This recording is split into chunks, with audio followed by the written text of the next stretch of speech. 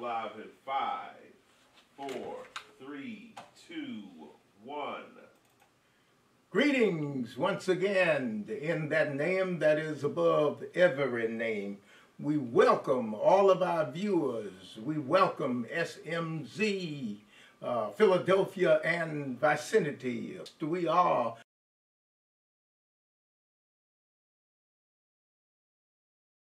and how wonderful it is on this wonderful Wednesday evening as we come together to share and to study the Word of God as we continue our study in the book of Acts, as we continue to see the development of the church and God's plan for the church as God has laid out in His Word for us. So we welcome all of our viewers from wherever you are. How blessed we are. How wonderful it is. The earth is the Lord's and the fullness thereof, the world and they that dwell therein. Lift up your heads, O ye gates, even lift them up, ye everlasting doors, and the King of glory shall come in. Who is this King of glory? The Lord of hosts. He is the King of glory. Bow with me for a moment of prayer. God, we thank you now for another opportunity. We thank you for this privilege that you have blessed us to see the breaking of a brand new day, and you have allowed us to participate in the wonderful works of your hand this day. So we ask your blessings upon each and every one of the listeners and the hearers, and that we would be not only hearers of your word, but we would apply the word to our daily lives, and we would be doers and then seek to live thereby. In Jesus' name we pray. Amen, amen, and amen. We are so delighted. We are so delighted. My video has been interrupted. Is that true? Yeah, keep going. I think you got audio, but video, no video.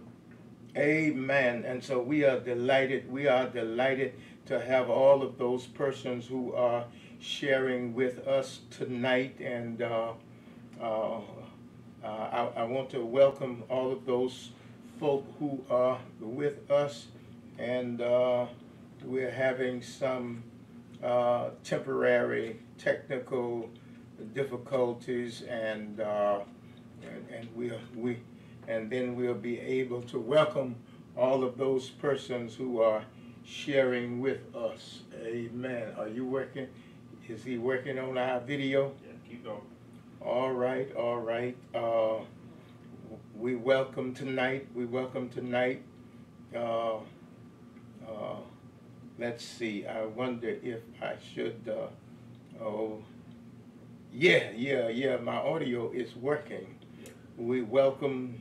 I can't see everybody because some folk have already tuned on in earlier, but we are delighted to have our Georgia connection, Sister Susie Roberts. We're delighted to have our Statesboro, Georgia connection, Sister Frankie Eason.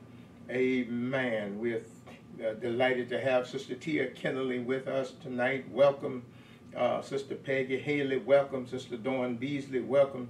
Sister Gail Small, welcome. Minister Wilhelmina Haskins, Deacon Haskins, amen.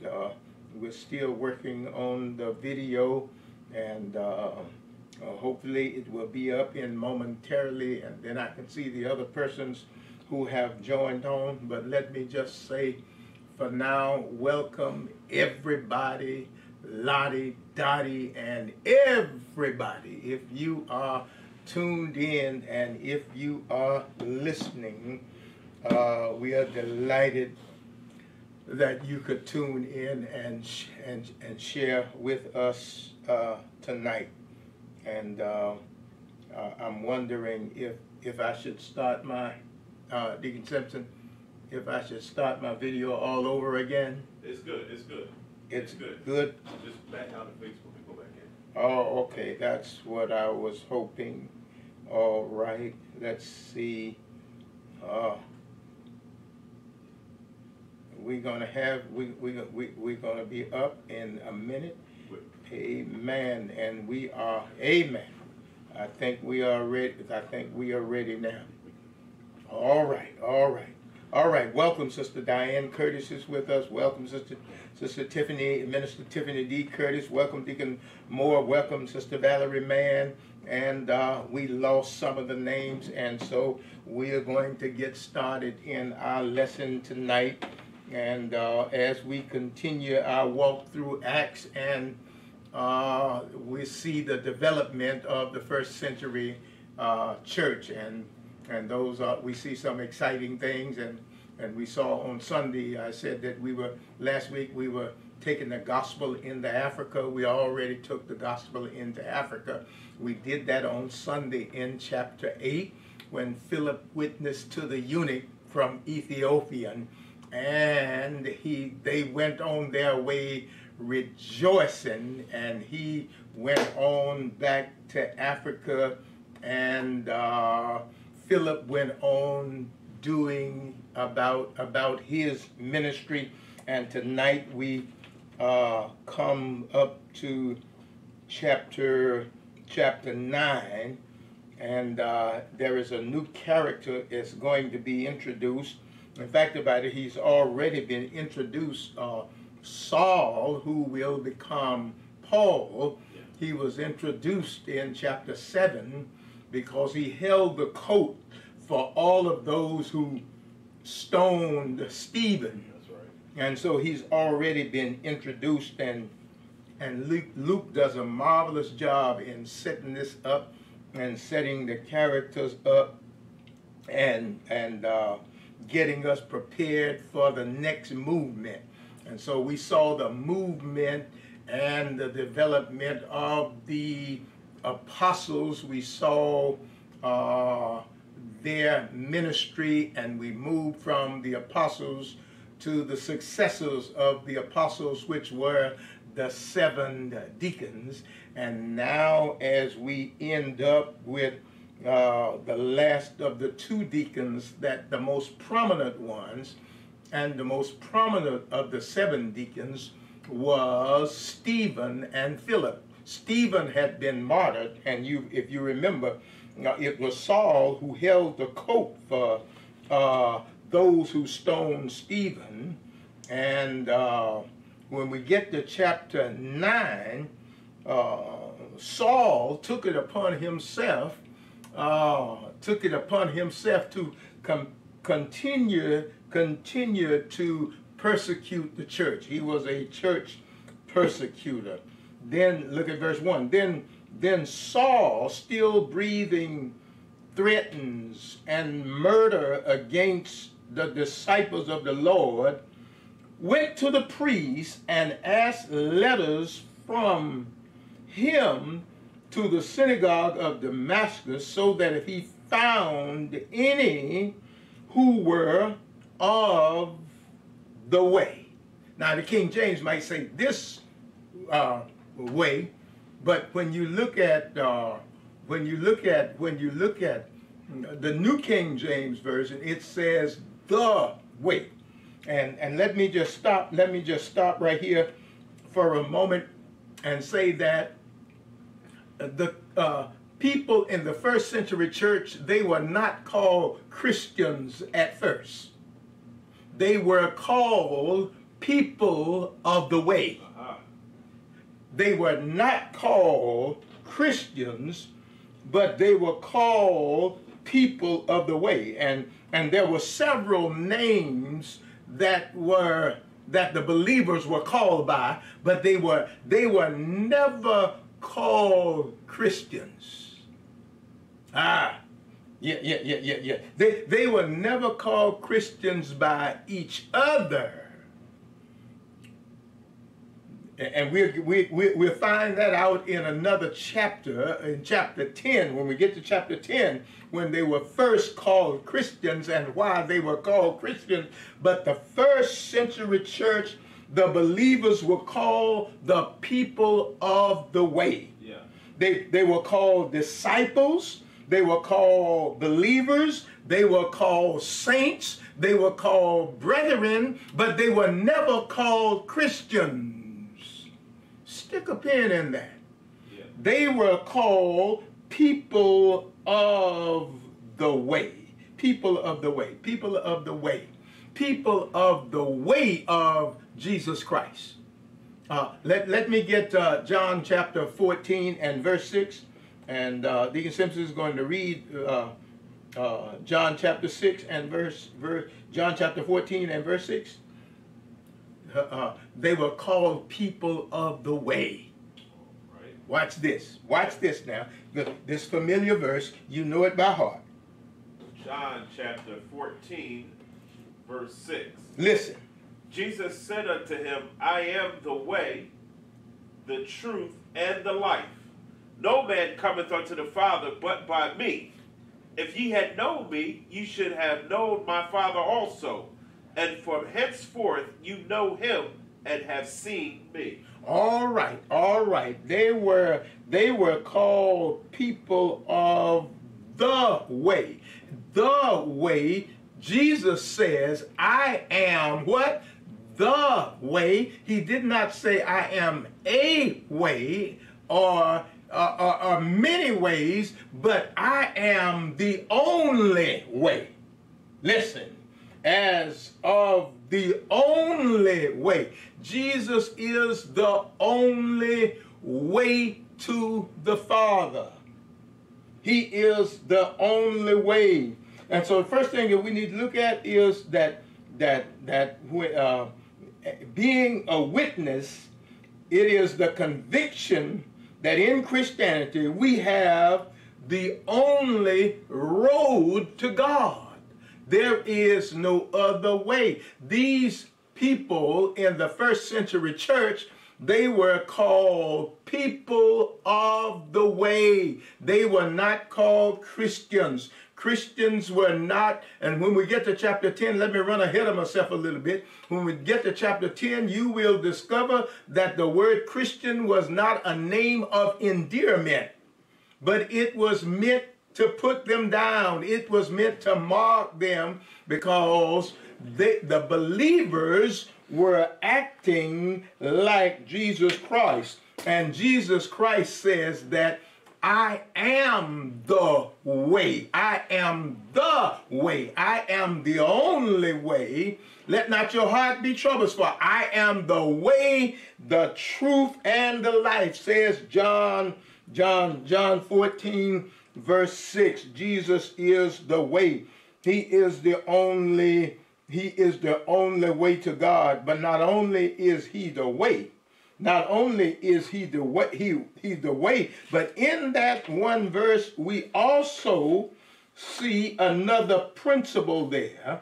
Another principle is that in Christianity we have a path of conduct and practical life already traced out for us.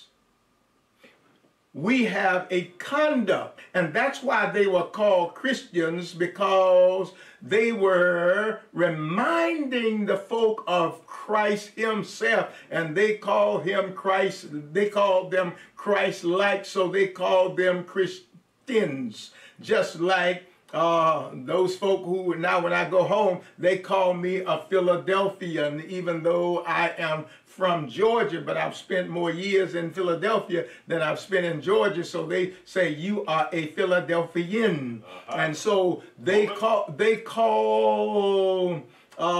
Christians Christ-like, and so they call them Christians. And so that means that they were of the way of Jesus Christ. And now, now spirit-filled person, I ask you tonight, what do folk call you? Are you reminding them of Jesus, of the way of Jesus Christ? Listen to the way of Jesus Christ. If a man smite thee on the one cheek, turn the other cheek. Listen to the way of Jesus Christ. How can you say, behold the mote in your brother's eye when there's a whole beam in your eye? Listen to the way of Jesus Christ. Father, Forgive them, for they know not what they do. Listen to the way of Jesus Christ. Jesus Christ. If a man does you harm, you do him good. That is the way of Jesus Christ, and that's why they were called people of the way. And Paul, or Saul rather, wanted to stamp out the people of the way. Everybody who reminded him of Jesus Christ and that way, he wanted to stamp out Christianity. And as he journeyed, listen, look at the text, near Damascus, and suddenly a light shined around from heaven. Paul has a heavenly vision, and the light was so bright, it was brighter than the noonday sun, and it knocked him to the ground, and he heard voices, and he heard the voice saying to him, Saul, Saul, verse 4, why are you persecuting me? And he said, who are you, Lord? It's not a Lord of conviction, but based on his experience and his reading of Scripture, he knows that he is no longer in control, and he calls the voice. He doesn't really know who it is right now, but he knows that it's somebody important that has more power than he does. And so he says, Lord, who are you? And then the Lord says, I am Jesus. Jesus identifies himself. I am Jesus whom you are persecuting. It is hard for you to kick against the pricks, the goads. I am Jesus whom you persecuted. Let me just drop something on you, my brothers and my sisters. Every time you persecute a child of God, you are really persecuting the church.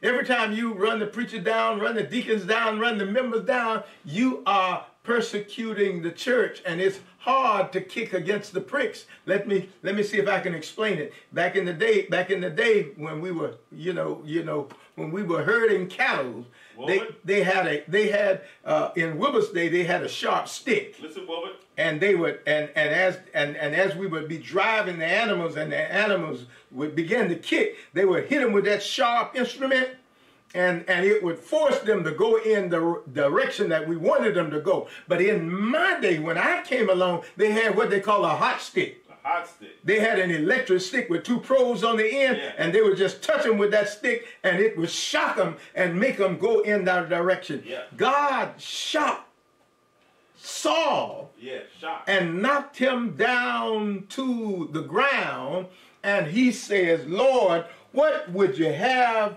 me what would you have me to do? And listen, verse 6. So he trembled and astonished and said, Lord, what do you want me to do? And when the Lord said to him, arise, go into the city, and you will be told what you must do. You will be told what you must do. And isn't it strange that folks say what the Lord told them to do, but yet they can stop doing what the Lord told them to do? When there is a divine call, you must do it. Must do it. The men, verse 7, the men that journeyed with him, they stood speechless, they hearing a voice, but seeing no one. Saul arose from the ground and went, and his eyes were blinded. His eyes were open and saw no one. He was blinded, but they led him by his hand. Here is the persecuted, now has been arrested, and the big and powerful now become powerless. He had letters he thought he was somebody, and he had a lot of zeal trying to stamp out Christianity. And how often it is that folk have a lot of zeal when they try to stop the Lord's work. They have a lot of zeal when they go against God and they are kicking against the pricks, and they can't win. The big and the powerful now has become powerless. And he was 3 days without sight, and neither ate nor drank. He could eat nor drink because now he is getting ready for his new way of life. He's getting ready to become one of the people of the way. And let me tell you, my brothers and my sisters, let me run ahead of myself a little bit. Every time you become one of the people of the way, you're going to upset some of your former friends.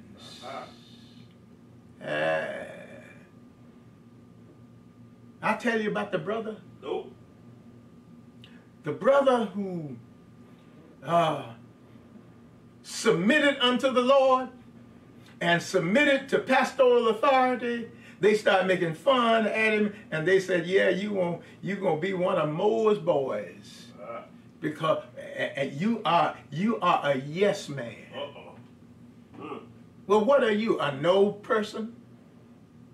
You one of his boys, I can tell, because you are a yes man. He used to be one of them, but now he submits to pastoral authority and biblical authority, and now it upsets his friends, and now he's persecuted for doing the right thing. Y'all not going to talk to me. Listen what the voice says. The voice says, now therefore, verse 10, now there was a certain disciple of Damascus. It wasn't a Christian. They didn't call him a Christian. They called him a disciple. A Christian, you know, Christian really means that you're acting just like Jesus. Christ-like. That you are being Christ-like in your attitude. You know what Paul, this same brother here says about attitude, let this kind of attitude be in you that was also in Christ Jesus. The disciples had the attitude of Jesus Christ. Amen. He says, and there was a disciple named Ananias, and to him the Lord said in a vision, Ananias, and he said, here am I. And that's a good word always when the Lord called, Lord, here am I. That was a call of most of the prophets. That was the call of Isaiah, Lord, here am I. That was the call of young Samuel when Eli told Samuel, the next time you hear the voice, say, Lord, speak. Yeah. In other words, if God's going to use you, he got to speak to you directly. He ain't going to speak to you through somebody else. But he's going to speak direct. Somebody else can guide you into hearing and listening. Eli says to Samuel, the next time you hear the voice, say, speak, Lord.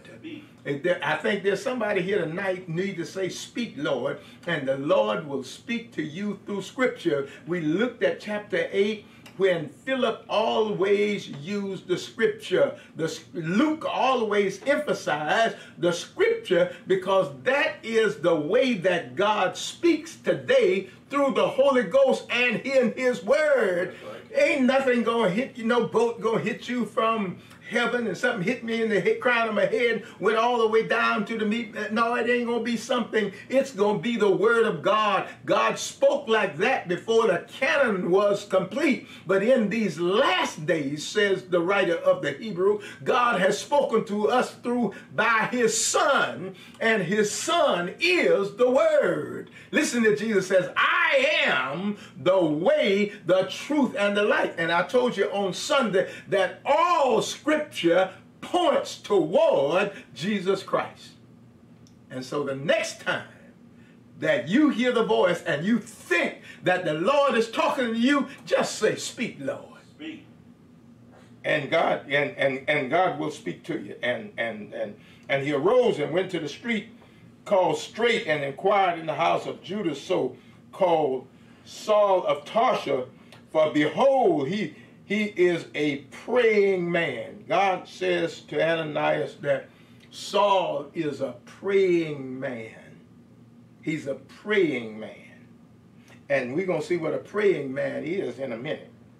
And in the vision, he has seen a man named Ananias coming in and putting his hands on him so that he might receive his sight. In other words, salvation and calls are always confirmed within the congregation. Within. If you've been called, somebody else know it besides you. Sometimes some folks say they've been called and don't nobody know it but them.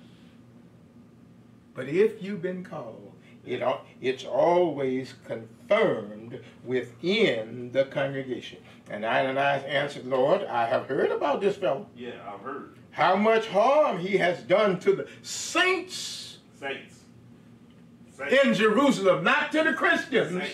Saints. God calls us by what we will become and not what we are. Saints.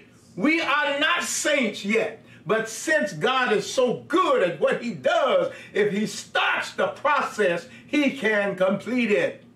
I will become a saint. And so God just goes ahead and calls me by what I will become and not what I am. He doesn't call me the rascal that I really am.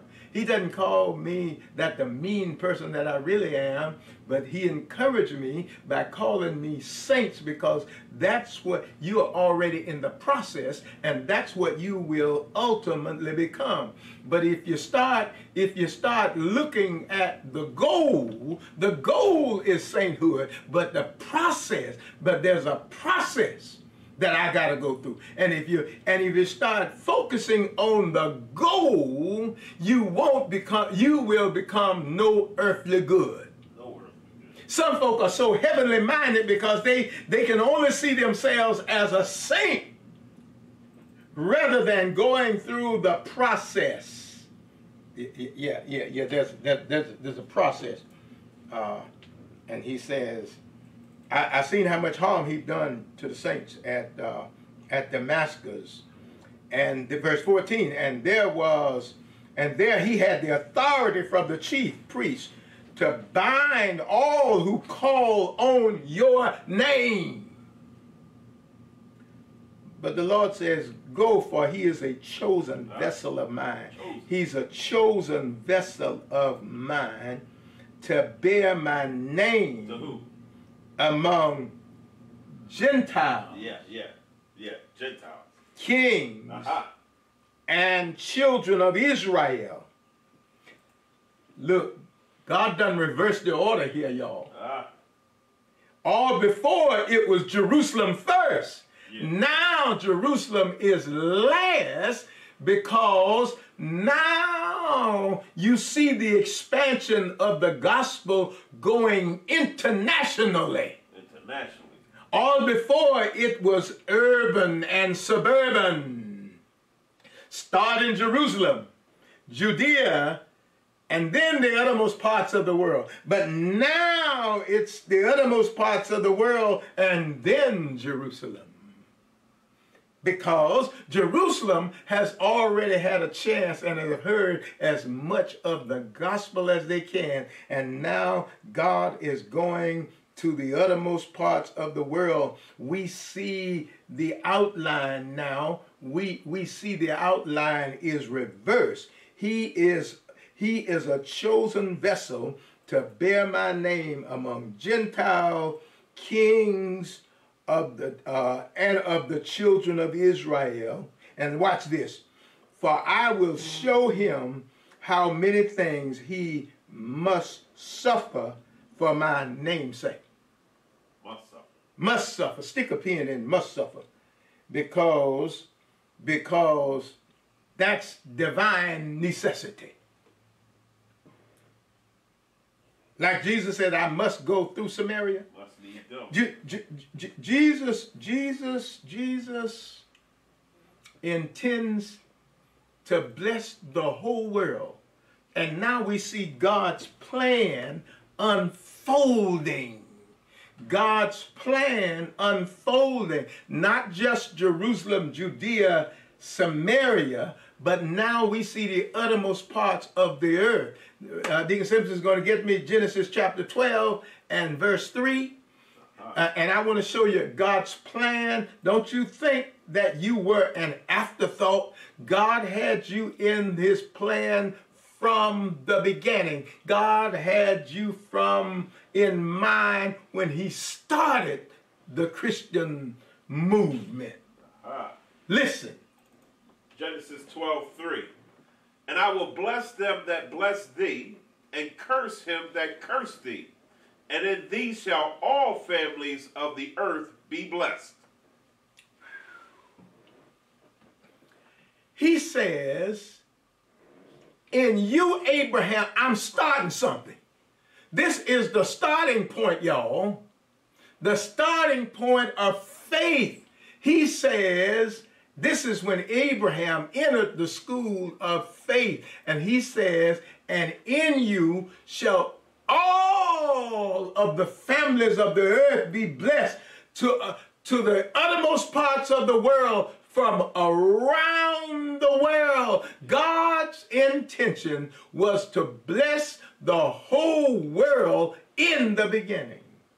And now in the first century church, not in Judaism, but in the church, we see God's plan began to unfold. Listen, he says to Saul that you are a chosen vessel of mine to bear my name before Gentiles. It's Gentiles that's across the country and around the world, for our kings and the children of Israel. For I will show you how much things you must suffer for my name. Suffering goes along with your identity with Jesus Christ. If Jesus had to pray, oh, what about me? If Jesus had to suffer, oh, what about me? He suffered for me. He suffered for us out on a hill called Calvary. You remember that the eunuch was reading from the prophet Isaiah, that he was wounded for our transgressions, and by his stripes we are healed. He suffered for us. How much suffering are you willing to do, spirit-filled person? You're not even willing to suffer a little shame for Jesus' sake. And Ananias, verse 17, went his way and entered the house, and laying his hands on him, he said, Brother Saul, brother, he's called brother. Brother. Not Christian. Brother. See, the goal is Christian. Let me see. The goal is Christian. Because when Jesus gets ready to present us for the Father, we're going to be just like him. Because the Bible does say, and when he comes, we shall be like him. That's the goal. But the process, saints, brethren, disciple, meaning that you are a believer, meaning that you are a learner, and you got to go through something to become a Christian.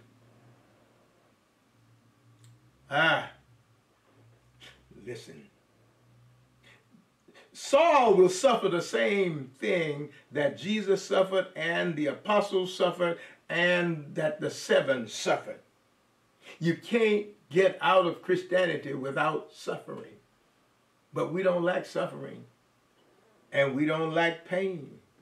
But it's a necessary thing for us, because it helps to shape us and to mold us in the way of Jesus Christ. And Ananias went his way and entered the house, laying hands on him, said, Brother Saul, the Lord Jesus, who appeared to you on the road as you came and has sent me, that you may receive your sight and be filled with the Holy Ghost. Now, to be healed here is a confirmation, and to receive his sight is a confirmation of his salvation. And immediately there fell from his eyes something like scales, and he received his sight at once, and he arose and was baptized. So when he had received food, he was strengthened. Then Saul spent some days with the disciples at Damascus. Verse 20 says,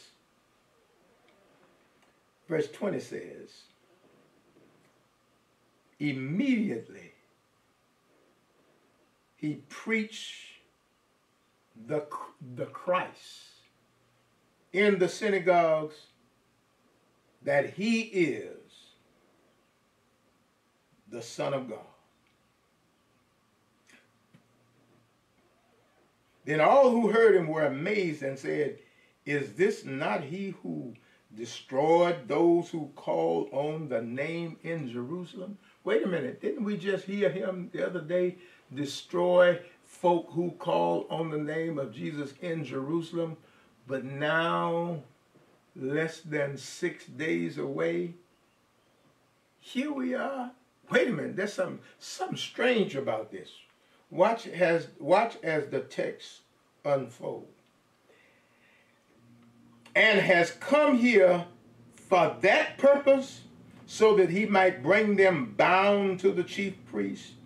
But Saul increased all the more in strength, and confound the Jews who dwelt in Damascus, proving that this Jesus is the Christ. What better person to preach to a Jew than a Jew? He knows their law. He knows their habits. He knows how to push their buttons. And he was pushing their buttons, and they got upset with him. And he had to escape from them. Look at verse 23. Now, after many days were passed, the Jews plotted to kill him. Here's his colleagues who have turned against him now because he met the resurrected, risen Lord. And I like the way Luke set this thing up. I like the way Luke set this up. But if you're not careful, you will think that immediately after his conversion that he started preaching. But if you got one of those Reese's chronological Bibles, you will discover that something else happened between verse 19 and verse 20. That's right. And anybody doubt that, I'm going to look at Galatians chapter 1, verse 11 through 17. And you're going to see what happens between verses 19 and 20. Yeah. Watch this.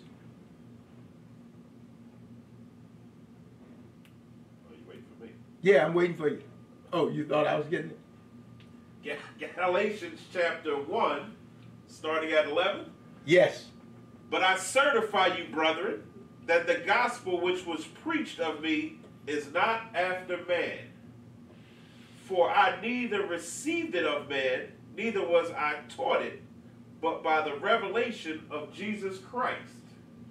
For ye have heard my conversation in time past, the Jews' religion, how that beyond measure I persecuted the church of God and wasted it, and profited in the Jewish religion above many my equal in my own nation, being more exceedingly zealous of the traditions of my fathers.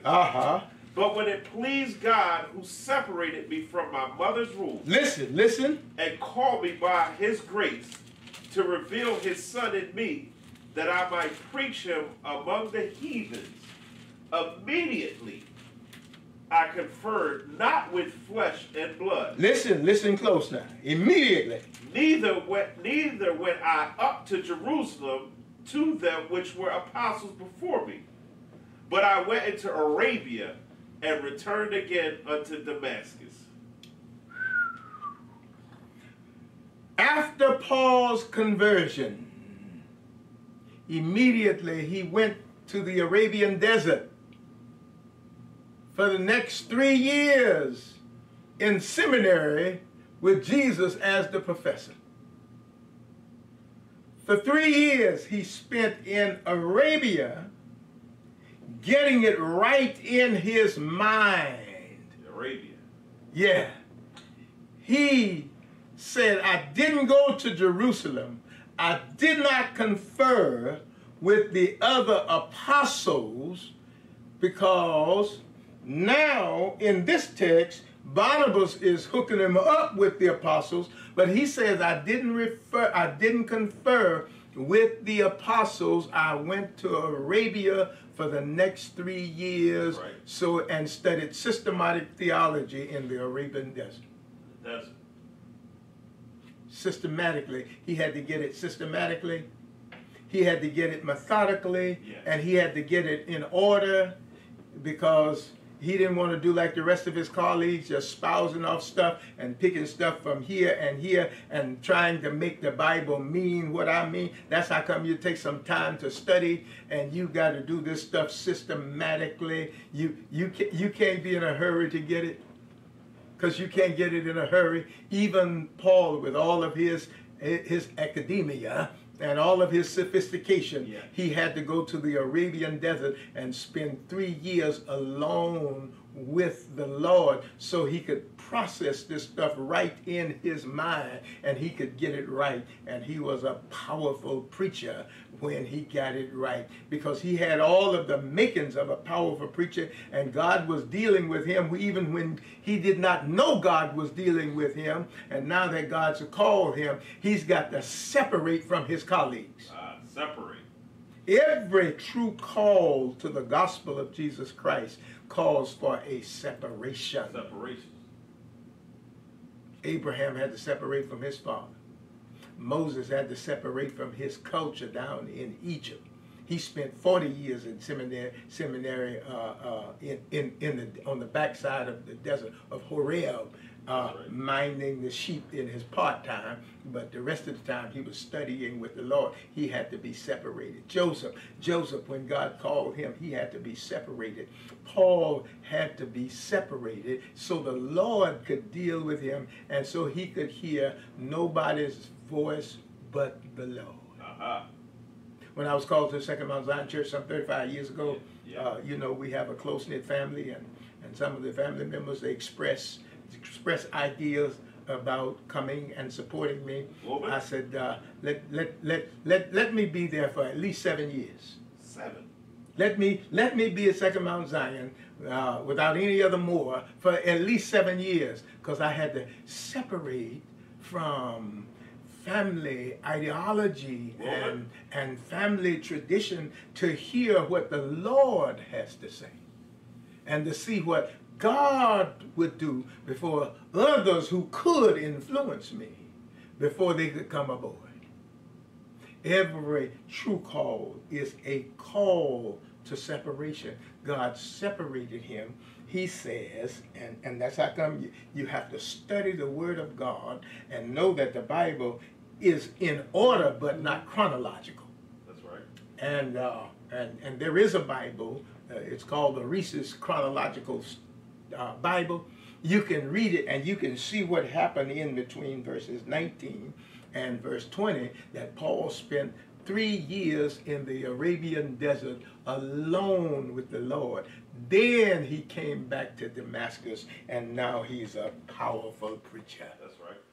And immediately he preached Christ in their synagogues, that he is the Son of God. And then all who heard him were amazed and said, is this not he who destroys those who call on the name in Jerusalem, but now for this purpose? But the Bible says, Luke says, verse 22, but Paul increased all the more in strength and confound the Jews who dwelt in Damascus, proving that Jesus is the Christ. Now, after many days were passed, the Jews plotted to kill him. They plotted to kill him. Yeah. And folk won't, they're not so much today is to shoot you with a gun, a knife, but they will kill your character. They'll try and kill your character. They'll try and kill your influence. And that's how come you got to be sure of your call and know what the Lord has called you for, because persecution and suffering is a part of the Jesus movement. Listen, hear what he says to Saul. I'll show you what things you must suffer. And I'm going to give you the program and the outline that you are to take. You are to bear my name before Gentiles, kings, and the children of Israel. God reversed the order because the gospel is going internationally now. In other words, and like I like to put it, the gospel is going globally around the world. Amen. When they plotted to kill him, but their plot became known to Saul. God always, listen to this, God always has a way of letting his man know when danger is lurking. It's right here in text. But their plot became known to Saul, and they watched the gates day and night to kill him. Then the Christians at Damascus, the disciples. It does not say Christians, y'all. Not yet. We're not Christians yet. Then the disciples took him by night and let him down through the wall in a large basket. And when Saul had come to Jerusalem, he tried to join the disciples, but they were afraid of him and did not believe that he was a disciple. Does that sound like anybody today? Look out, Reverend. Does that sound like anybody today? Somebody gets saved, person that you used to know, you say, I don't believe that. But yet the Lord could save you, but you don't believe somebody else could save. They didn't believe that that was the same person. Yeah. Here he is preaching the gospel. The persecutor has become the persecuted. Did you hear me? I think I'll say that again. The persecutor has become the persecuted. And then I hear Jacob says, you got to be careful what you sow. Because what you sow, you got to be careful what you sow. Because that what you sow, that's what you also reap. Yeah. Jacob sowed a lie, sowed one lie to his daddy. Yeah, that's right. And reaped 10 lies from his Uncle Laban. Uncle Laban. You gotta reap what you sow. He sowed a lot of seeds and persecuted the church, and now he has become the persecuted. But Barnabas, there it is, that faithful Barnabas, took him and brought him to the apostles, because Barnabas had a good reputation. The Bible says he was a good man. Doesn't say that about a whole lot of folk. And he declared to him how he had seen the Lord on the road, and that he had spoken to him, and how he had preached boldly at Damascus in the name of Jesus. It was Barnabas. Barnabas had to put him together with the apostles. Yeah. With the disciples, they wouldn't have accepted him in the first place. Right. If he had gone up to Jerusalem talking about I'm preaching now, I'm Reverend Saul. Yeah. They would have kicked him out. Yes, sir. So he was with them in Jerusalem, coming in and going out, and he spoke boldly in the name of Jesus Christ, and disputed against the Hellenists, but they attempted to kill him. They could not dispute his word because he knew the word. He knew the word, he just didn't know the message. See, you can know the word, the letter of the word, but the spirit of the word is Jesus Christ. Yeah. But But they attempted to kill him. Then the brethren found out. They sought him. They brought him down to Caesarea and sent him out to Tarshish. They sent him to his own hometown. Amen. And verse 31, watch this. And the church throughout all Judea, Samaria, Galilee, and Samaria had peace and were edified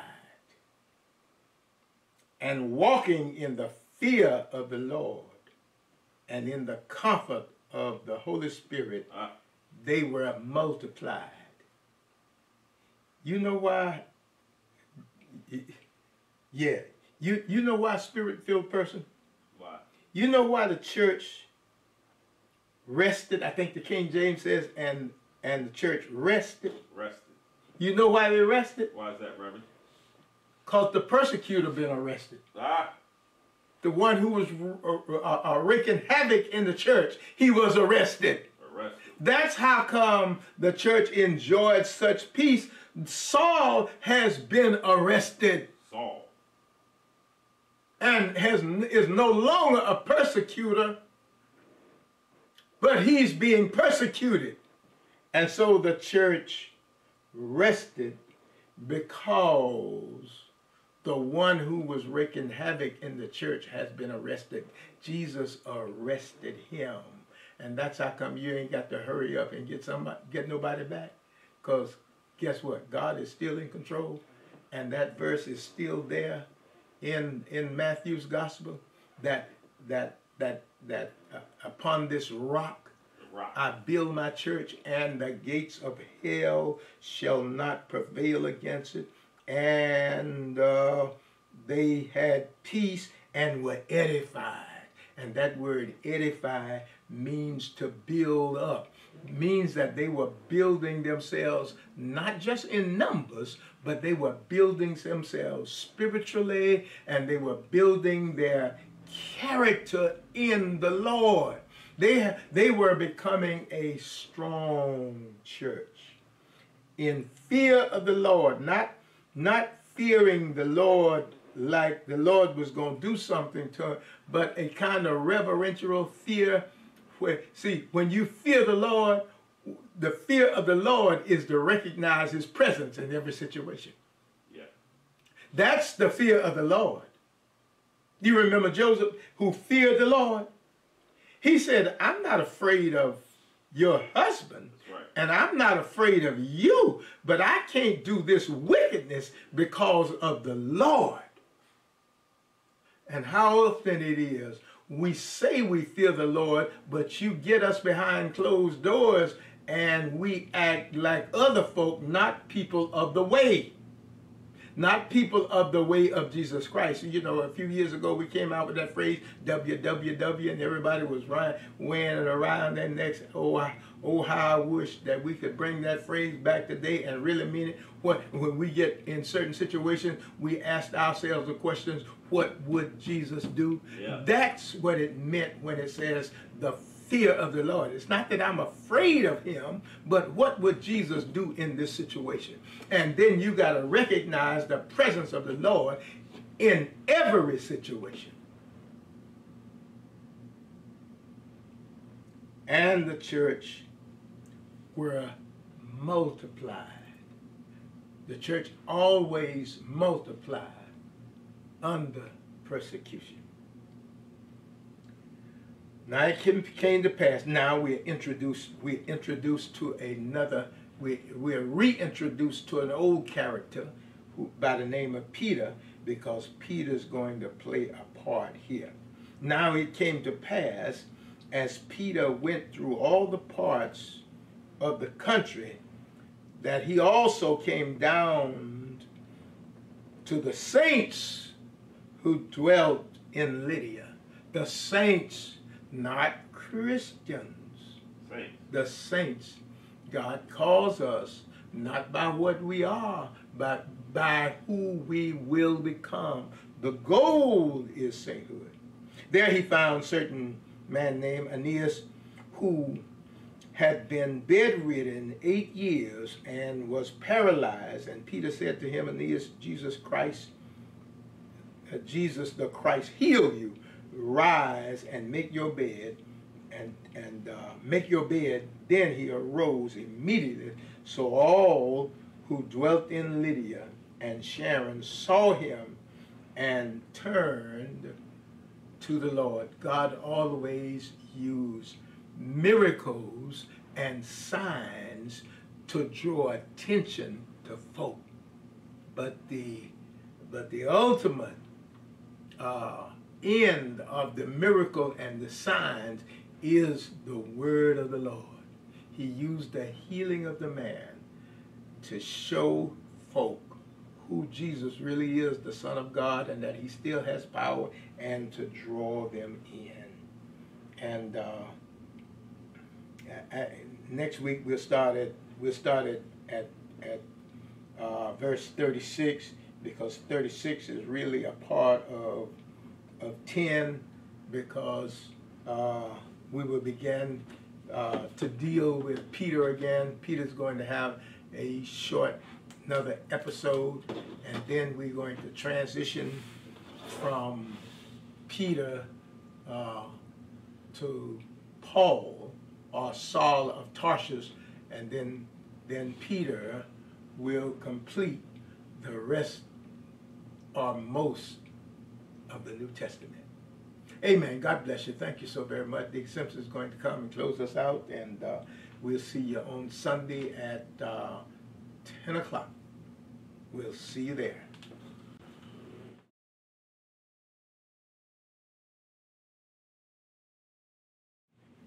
Amen. Certainly we want to thank Pastor Moore for that word of encouragement, that lesson, that Bible study tonight. I hope that we are encouraged by what we have heard and what we have read. Amen. So before we go into prayer, I just want to ask or solicit your prayers for Deacon Mike Signor, who's just going through some things right now. So we ask you to keep him in prayer. Amen. Bow with me now as we close out. Our Father and our God, we come now, Lord, to say thank you. We thank you now, Lord, for what you have given us. We thank you for the provisions that you have made for us all throughout the week. We thank you for the provisions of food. We thank you for the provisions of shelter. We thank you for the provisions of family now, Lord. So now, Lord, as we continue in this journey, we pray that you will continue to strengthen us and guide us for the journey. We pray, oh Lord, now that all those who are abided under my humble voice, Lord, that they would heed your call, that they would hear something from your word that would be comfort and meat to their soul, oh Lord. We pray for those who are distressed, oh Lord, who are going through the issues of life, through this newness. We pray, oh Lord, that you would help them to make the adjustment.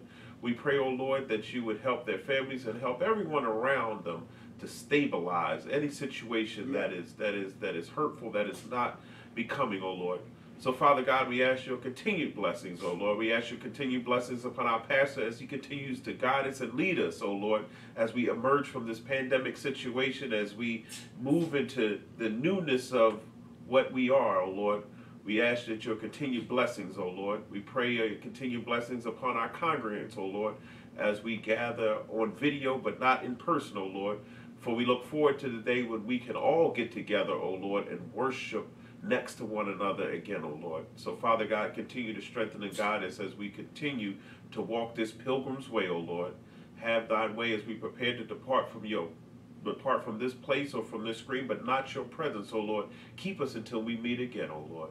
These and all the things we ask in your Son, Christ Jesus, we say amen, amen, and amen. Go in peace and serve the Lord. God bless you.